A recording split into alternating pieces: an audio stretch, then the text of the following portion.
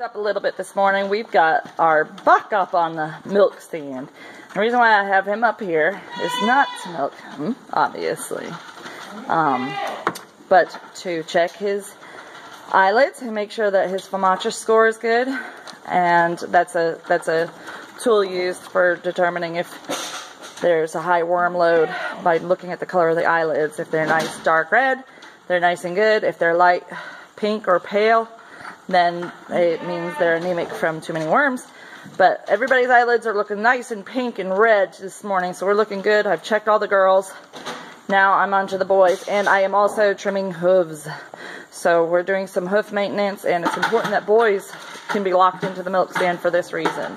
So if you are starting out with goats and you have a couple of young bucks, get them up on that milk stand and teach them that it's a good, happy experience with some food. They love it. Okay, I'm not going to show you my actual trimming because I'm very new at this. I don't feel like I'm capable of tutorial. But I will show you my before.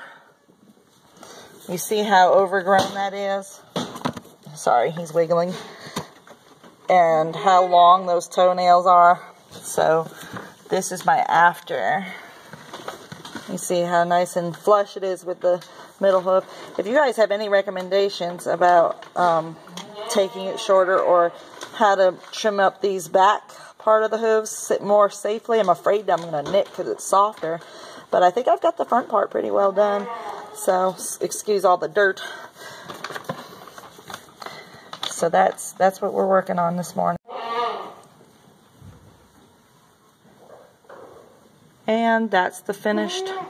I could straighten out some of those edges a little bit, but he's getting fighty, so I'm going to consider that good.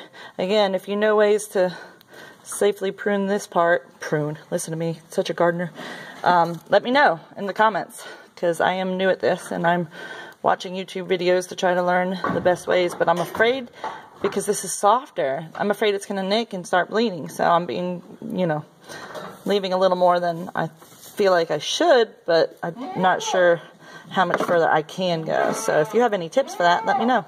It's not as easy. He's a big buck. I got him up there, and I'm gonna do this quick because he is like, why am I on here? And he's big, so it's harder. Wish me luck. Whew. Glad I got all those nails, man. They needed it. The boys especially, because I don't have them on the milk stand as often. Well, never. So they only get an occasional snip when I can catch them. The girls are always up on the milk stand, so I'm always trimming away when I see a little extra growth. So, glad to get that done. And now I'm just going to check out their new paddock that Ryan set up for them this morning and go in and have some breakfast. And here's their new area that they get to browse in. And Willow and Fancy got that section over there. It does have one stump in the middle that has a bunch of privet growing out of it, and berries and blackberry bramble and stuff, and also all the grass and lower weeds. And then these big guys over here, can't even see them.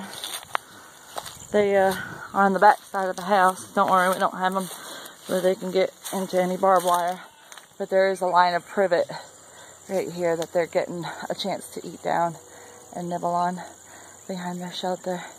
So they're getting a good workout. We got this beautiful goldenrod blooming. If you don't know, you can use goldenrod to make a tincture. You just submerge those flowers in some grain alcohol, and you can make a tincture to use for sinus support. So goldenrod is a good thing to have on your homestead. It is also a great pollinator source. It's one of the only things blooming this time of year for the honeybees.